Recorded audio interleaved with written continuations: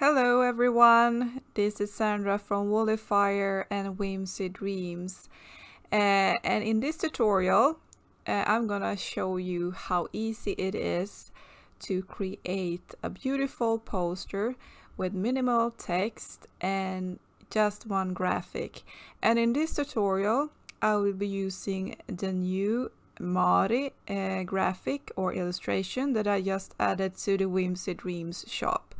The Whimsy Dreams shop is a shop where I sell clip art singles that is perfect, you know, if you have a specific project or you are creating, say, a card or something, or you have a client that, you know, wants something specific, then you don't have to buy those mega packs and you can just keep it to the basics, you know, and pick out the perfect graphics for you. It's like a candy shop, you know, for graphic lovers. So head over there and take a look at all different kinds of graphics that are available. Enough about that. Now let's get on to the designing of this beauty. And we start out by going to elements here on the menu to the left. I'm using the Pro version of Canva, and I highly recommend you switching over to Premium if you have a business or you create lots of graphics for your, say, marketing, or you create printable designs that you are selling, you know, in your shop. You can of course use the free version as well.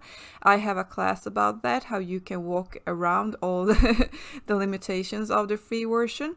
But just if you see some different types of illustrations and stuff like that, I'm using the Pro version. So I will be showing you here how to do this simple design. So just go over to grids, drop it in the design, and just make it a little bit smaller like this, and center it like this.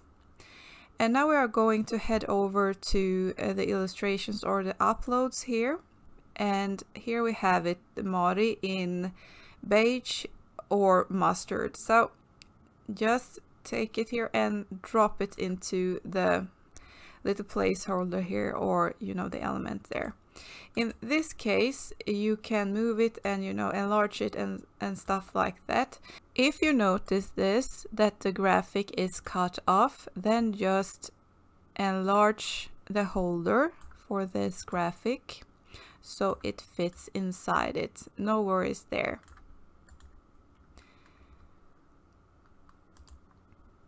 And now we are going to add a simple text to this. And as I have the Pro version, I have my, you know, my favorite font here that I use for my own branding. So you will have another font there. So, and then we can collapse this one and go to the font selections up here in this little bar here. You know, when you click this, lots of fonts appear here. As I want a vintage feel to this one, I just entered vintage in the search bar here, like this, vintage, and hit enter. And now all, you know, the vintage fonts will appear here. The fonts with a crown here is for Pro users, so if you have a free account you cannot access those fonts. But I will be showing you two alternatives, one for the free version and one for the premium version. And I really love this bed horse, that is a font for the Pro version. Let's see here if I find it here. This bed horse, and we will just triple click inside the box there to activate the whole thing, and we will write summer love, because that's how I feel about the summer, and a large L or capital L here, summer love, like this. And I want to enlarge it a little bit, so I go here to the size options and I will scroll down to like 42. and then I will center it like this and change the color to my favorite one. As I have premium here, I have pre-selected favorite colors that I just can snatch, you know. But if you have the free version, you can go to new color and import the hex code here, and I will leave the hex code to my favorite brown color in the description, so go over there. Like this. Now I'm going to show you the trick here that is really important.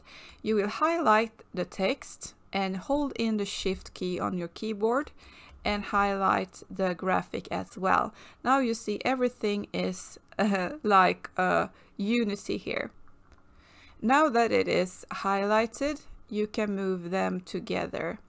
And now you can see you can center the design here very easily. You can also make some fine adjustments like this. I like it when it's a little bit lower down, when it's a circle like this. The important thing when you are designing is thinking about the white space or the breathing of the design. If you enlarge the design too much, I will show you here like this. It's super large. It takes over, and the thing with designing is to keep a lot of white space in your designing. So let's adjust it a little bit more like this and this. And now you can also go to File and Show Print Bleed, as I will have this as a white background for this design.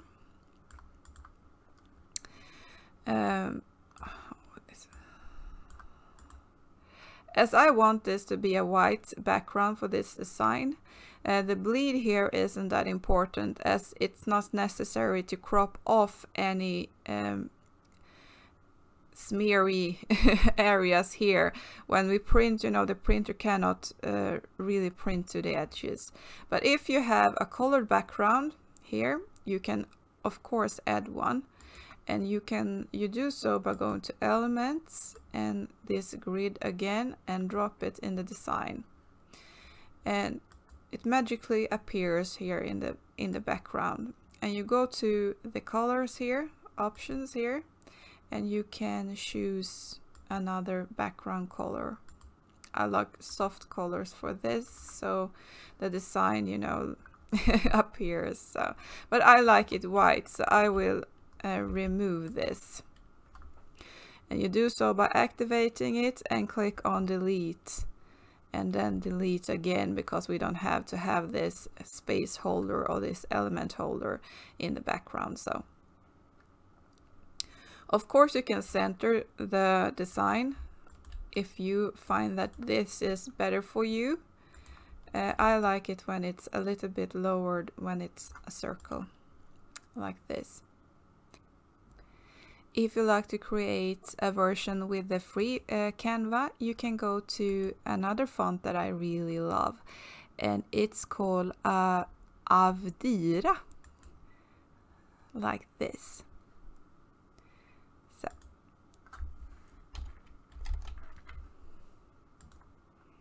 So it looks beautiful as well. So no worries there. There are always options in Canva. So like this. Super cute.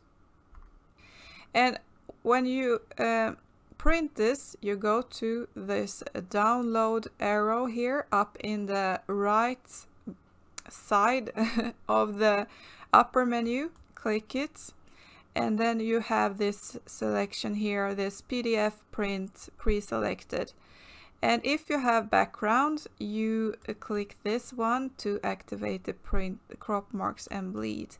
But I will leave it be. And then you just click download.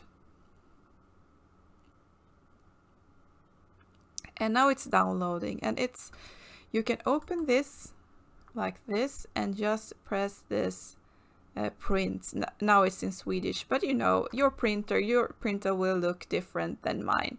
So just hit print, and remember to choose a high quality paper for your printing designs, so they will look, you know, fab.